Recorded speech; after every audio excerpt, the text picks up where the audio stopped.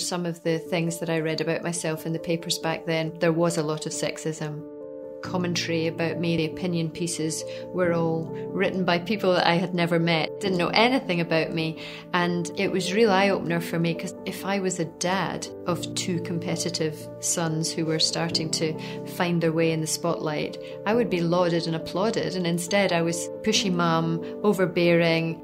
I've always done this. I've always done this, and got excited because I was always the one that was there when there was no crowds. And if they look up and they need some positive reinforcement, it was always me that they looked at. So I kind of trained myself on them, and have always done that, and I still do that. But the sexism thing, there was a lot of sexism back then. My name's Judy Murray, and this is The Female Lead. My mum and dad were actually very sporty, and they wanted me and my brothers to enjoy sports. So I remember very fondly playing all sorts of different sports and games. Played in pretty much every school team that was going, from swimming to netball to hockey to badminton to athletics. You know, it really fostered my love of being active, which of course I still have, and which actually went on to become a career for me further down the line. I went to university eventually to do languages, but further down the line I went over to volunteer at our tennis club, the same tennis club that I'd been a member of when I was a kid, and discovered there were still no coaches there, and I started to volunteer a couple of hours a week. And that was really where I got started into tennis coaching. Always loved my sport, discovered I had a real passion for sharing it, and really I ended up doing what I thought I'd always do, which is teaching sport to children.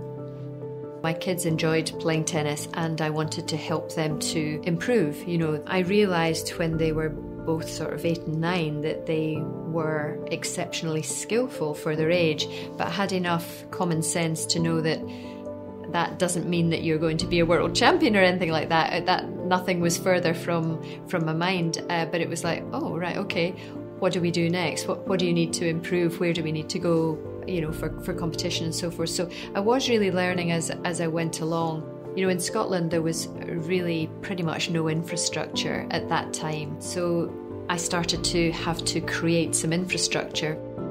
I'd gone from working in the club to working in the wider district, and I was the first woman to pass the LTA's Performance Coach Award.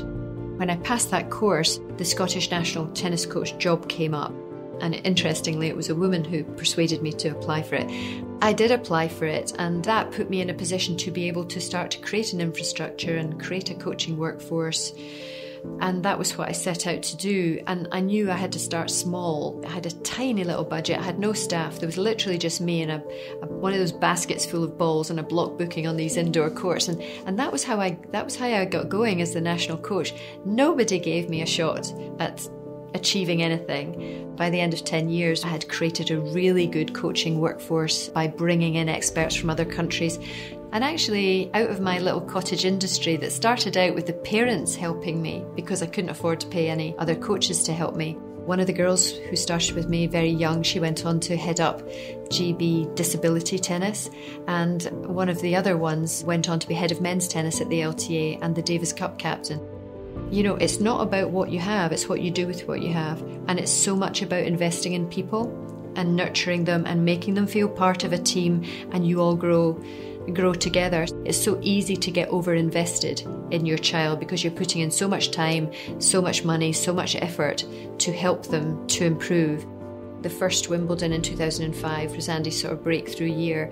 He'd played at Queen's at the Stella Artois a few weeks before that, and he'd won a few matches at that, which was unexpected. You know, he was still a junior player. He was in there on a wild card, and he was playing these top players, and he won some matches, and suddenly the media got very excited. And then we found ourselves as a family picked out on TV. I bought all the papers. I read everything. I wanted to know what people were saying. What it made me realise was that I needed to learn how to understand the media better. So I went and did a PR course. I learned how to do massage. I learned how to do tax returns in 4 different countries. I learned all these things because we couldn't afford to pay anybody else to do it. So I went from teaching them how to play the game to learning how to handle the life and business of a professional athlete. And I never imagined I would ever have to do that. But but I did. In 2016, just after Andy had won Wimbledon, I literally finished my book. And so when the book was released, I went on a really quite extensive book tour, and I found that actually got a lot of release from sharing my story. And I think from having so many years of being bashed by the media, who persuaded everybody that I was the pushy mum, the nightmare parent, etc., etc., it really helped me a lot to actually be able to tell people the backstory. And the tennis media, I think they forgave me for everything. So I have a completely different relationship with the media now, but there are still many, many people out there who just think I'm just Andy and Jamie's mum, and I hang on to their coattails, and I've made a career out of following them around, telling them what to do.